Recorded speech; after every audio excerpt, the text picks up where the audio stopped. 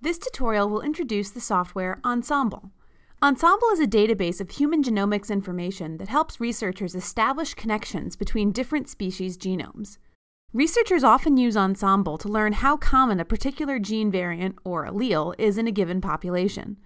They also use it to see homologous variants in species besides humans, for instance, to look at the genes humans share with other primates such as chimpanzees. In this unit, we use Ensembl to examine the ancestral alleles and also to examine the allele frequencies for each gene variant. Two important terms to understand are minor allele frequency and ancestral allele. Allele frequencies allow us to examine genotypes rather than just phenotypes and to understand what percentage of the alleles out there are of a particular variety. Disease-causing variants are generally not the most common alleles.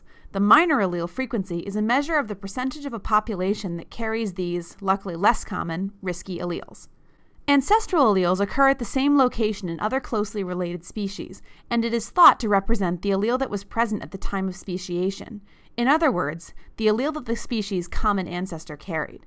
Gaining a better understanding of both the minor allele frequency and ancestral alleles helps researchers better understand how disease-causing genetic variants have become more or less common over time.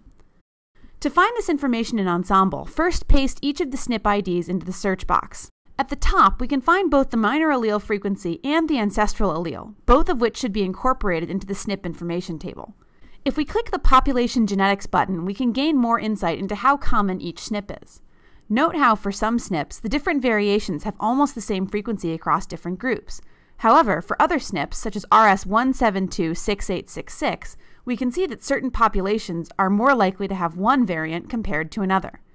While the bitter-tasting SNPs aren't very high stakes, a SNP related to a trait such as medication metabolism can have a significant impact on someone's life. Because there can be differences in the prevalence of some alleles between different populations, it's important to test how new medications perform in a diverse group in order to ensure it works well for all patients, rather than only in patients with a certain genetic variant. That's it for this tutorial. Thanks for watching.